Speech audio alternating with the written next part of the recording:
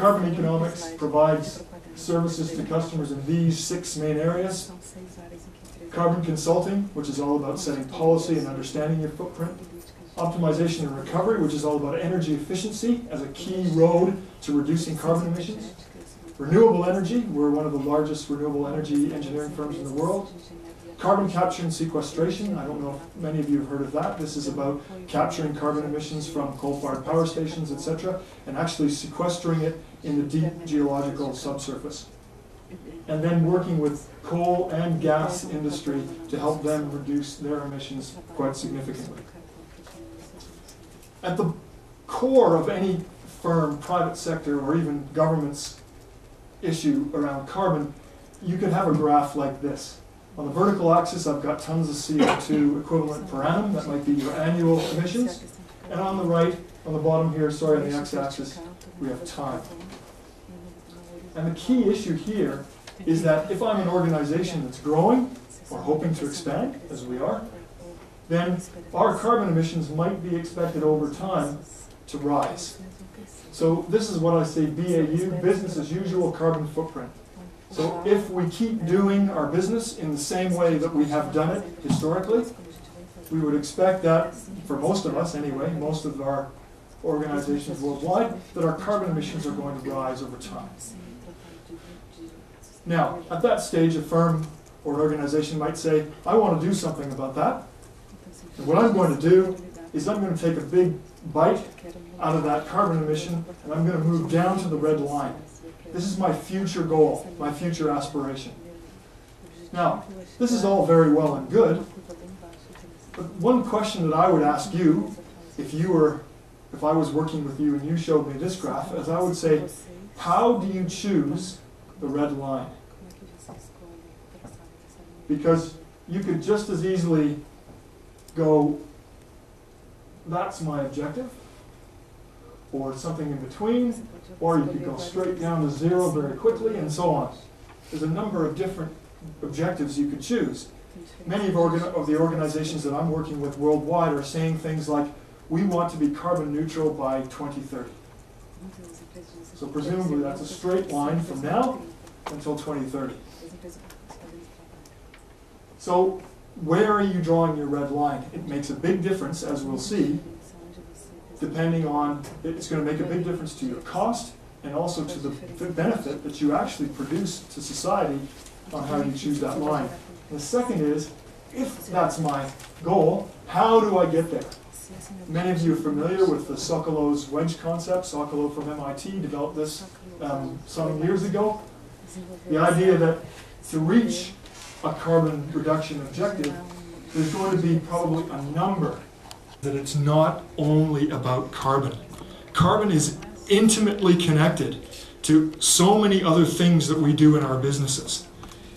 I call this the sustainability triad, but carbon, energy, and water, for instance, are inextricably linked. If you try to manage your water better for improved sustainability in your water area, treat your water to a higher standard, move water around so that you don't waste it, move it from one use to another, you need energy to move the water.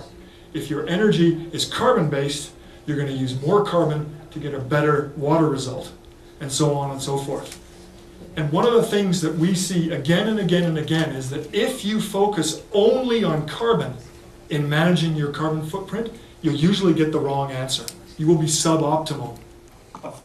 How many tons of carbon is worth 1 cubic meter of water? If I have a water problem and a carbon problem, which one do I spend more on and why? How many and not to be too mercenary about this, but how many incidents of health effects or breathing disruption, asthmatic conditions from airborne dust, how many cases of that particular impact on people is worth how many tons of carbon? How do you make those comparisons? Most people in the sustainability business for the last 20 years, and I've been in it, the business as usual is we do it qualitatively.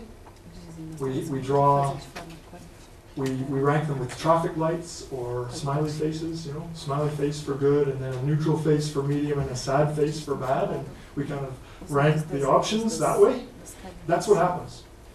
Multi-criteria analysis, basically, right? Qualitative, expert-based. Doesn't give you the right answer, is what I've found over 15 years. And what I would suggest we think about here, because we're business people, is that a way to do this is to deploy the fast-growing science of ecological and environmental economics to actually value all of these environmental and social aspects, including carbon. But all these things can be valued in terms of dollars. Not cost, but the value.